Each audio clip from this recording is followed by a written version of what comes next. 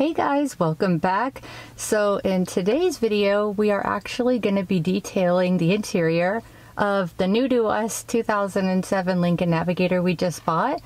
We bought this car because we really needed some space for not just our family, we needed a hauler so that my husband's Dodge truck wasn't doing all the hauling, as well as my daughter got a new German Shorthair Pointer puppy named River.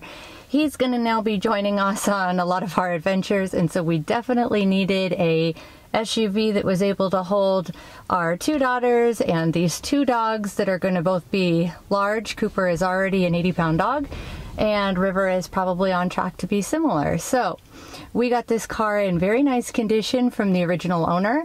The car has just the atypical buildup of raising kids in an SUV, traveling in an SUV, them having their pet in the SUV, and it just needs a good overhaul and cleaning so that we're happy with it and we're able to make it ours. The steering wheel is extremely sticky right now, as well as the floors. The mats are obviously from 2007, so they're pretty worn, and the carpet and mats are pretty stained. The seats all need a pretty good scrub down, and then they're going to need to be leather cared and conditioned. I think to start with, I just want to get the car vacuumed out, get it all wiped down, kind of degreased with some simple green, and from there go ahead and do the steam cleaning, come back maybe in another day to do the leather care. The car had a bench seat for the second row. We removed the middle seat because we ordered a center console and are going to change it into more like the captain's chairs model, where you have the two chairs and a center console with extra cup holders and storage in the middle.